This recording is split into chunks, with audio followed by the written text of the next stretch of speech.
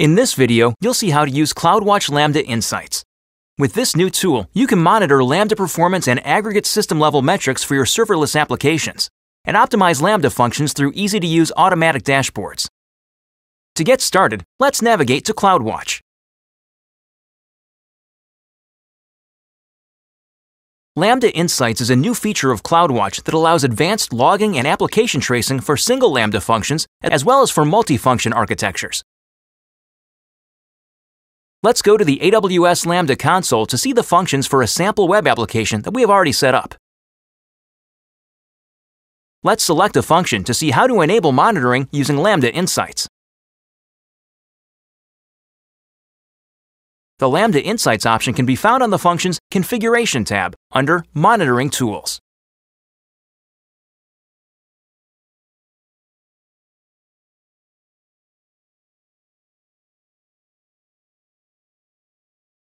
When CloudWatch Lambda Insights is enabled, the Lambda console adds a layer to the function and verifies the execution role's permissions.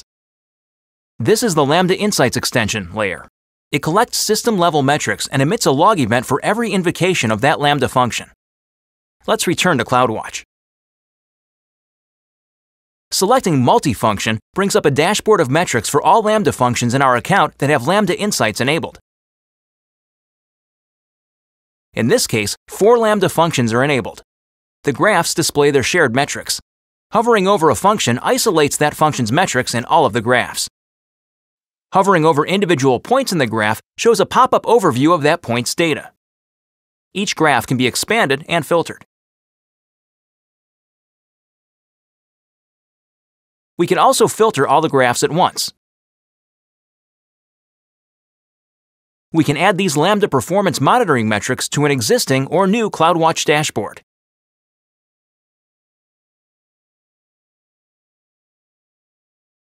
This newly created dashboard can be further customized to contain only some or all Lambda Insights functions for our application, as well as CloudWatch metrics graphs and data views for other AWS services. Let's return to Lambda Insights. At the bottom of the screen, we can see a function summary, which is helpful for identifying over- and underutilized Lambda functions. We can select an individual function to view it in Lambda or view its performance or application logs in CloudWatch. We are now in CloudWatch Logs Insights, where we can run a ready-made log query to select the application logs relating to our Lambda function. This is a histogram of all log records recorded for our function. Let's take a quick look at one of the logs. Next, let's look at the function's performance logs. Again, our query is returned a histogram and list of logs. We can click on a log entry to view more data. The log stream URL for the entry displays a page of related log events in embedded metric format, or EMF. Expanding a log event reveals the JSON output of the data. Notice the namespace called Lambda Insights, which shows we are collecting metrics under 2 dimensions. This data is collected in CloudWatch Metrics. Let's take a quick look. As you can see, we have a custom namespace for Lambda Insights. These are the 2 dimensions we saw in the JSON output. We can delve deeper to see the metrics for each dimension.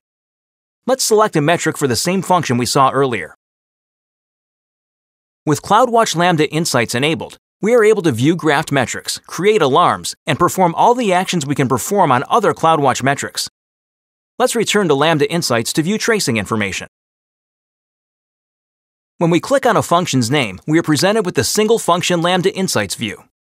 Let's view the most recent 1,000 invocations. We can sort by highest network I/O usage to see trace information for a potentially anomalous invocation.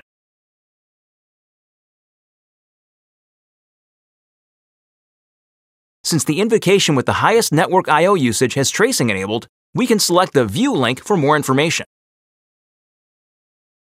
This trace map shows an interactive schematic of information traversal within our application architecture. Hovering over the node for the Lambda function provides a quick overview of the latency, requests, and faults at the time of this invocation. Selecting the node enables us to view logs for the function, traces, and dashboard, all of which we saw earlier. Below the trace map is a trace summary with basic information about the invocation. The segments timeline shows how services that play a role in the function's request and response contribute to duration, as well as their respective status and response codes. Selecting a component in this view enables us to view its log entries at the bottom of the page. Beginning here, we can see segment graphs for each of our Lambda functions. Beneath the segments timeline are segment details and metadata for the selected component's contribution to the invocation.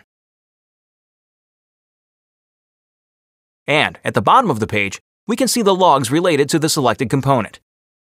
You've just seen how to use CloudWatch Lambda Insights. You can learn more about this topic in the description and links for this video. Thanks for watching. Now it's your turn to try.